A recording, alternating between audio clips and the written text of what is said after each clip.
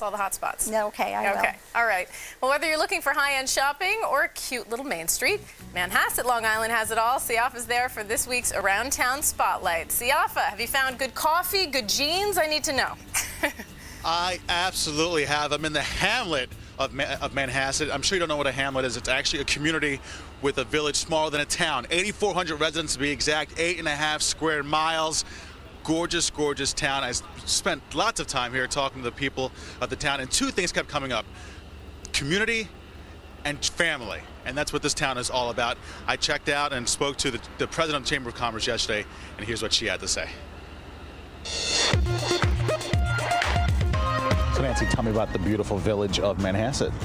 Manhasset. Well, I moved here about 20 years ago almost to start my business.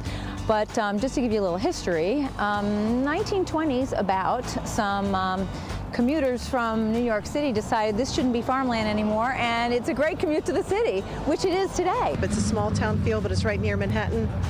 Great transportation, really good restaurants, things like that. Now, you were telling me also that it's not really a destination place per se, but it's a place where you settle down and grow your family.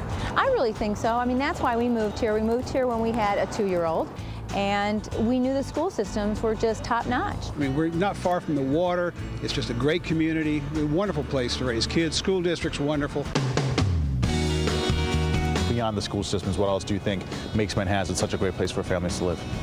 You know, I've been the president of the Chamber of Commerce for the last 2 years, and on our website I wrote in big headlines, it's all about the people of Manhasset. After coming here and being here for a while, we really fell in love with Manhasset. It's just a very welcoming, supportive place to live. We have two organizations, one called Coalition for a Safer Manhasset, Keep Manhasset Beautiful.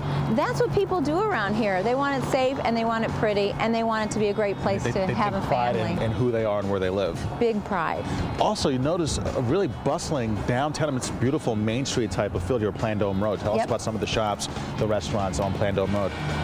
Well, I think the place where people really meet are the pizzerias. I guess that's in any town. We'll have to check that out. Yeah, we'll check that out later. Whether you have a bakery, whether you have a surf shop that the kids love, we have a real happening place on Saturdays, Young's Fine Wines, where we all get to taste some new wines, and you meet your friends there. I love a good wine tasting. Yeah, it's a lot of fun because you see people you know every week. Right, and that's what this town's all about, right? Yep, it is. Well, Nancy, I could not have asked for a better tour guide. Thank you so much. Hey, my pleasure. Anytime. Anytime.